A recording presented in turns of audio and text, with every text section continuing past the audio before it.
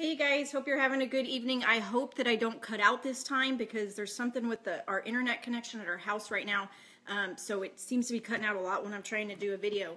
But tonight I made chicken pot pie, and I wanted to tell you all about the recipe, and then I wanted to tell you some of the things that, the tips that I have for making it easier to make on a weekday night. This has been a super busy week for me. I've driven 160 to 200 miles a day, each day, seeing my patients, and so today I didn't even get my workout started until after 5, and I didn't start supper till like 6:15, 6:30, which is kind of late for me. So let me show you what this is. This is the chicken pot pie. There's one serving of it.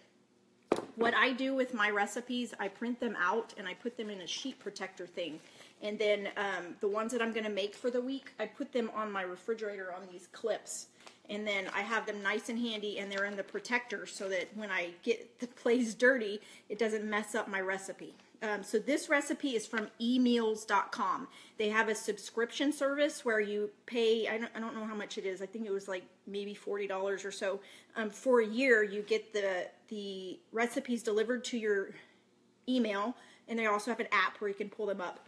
And then you can choose what types of recipes you like. So they'll send you the ones that you like. But that's where this recipe came from.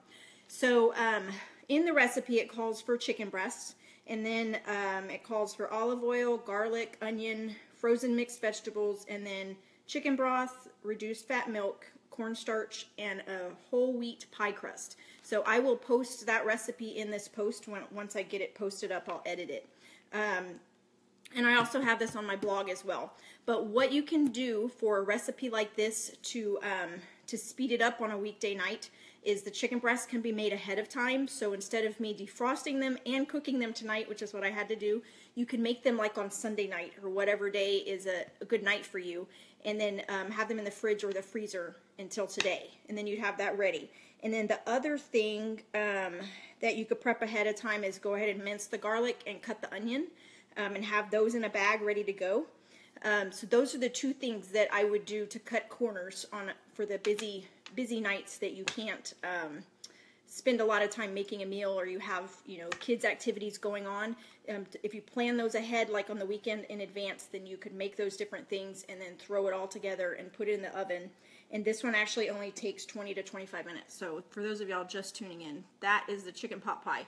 It is super, super yummy. So I will post the recipe for y'all, and I hope y'all will give it a try and then let me know what y'all think. Y'all have a good evening.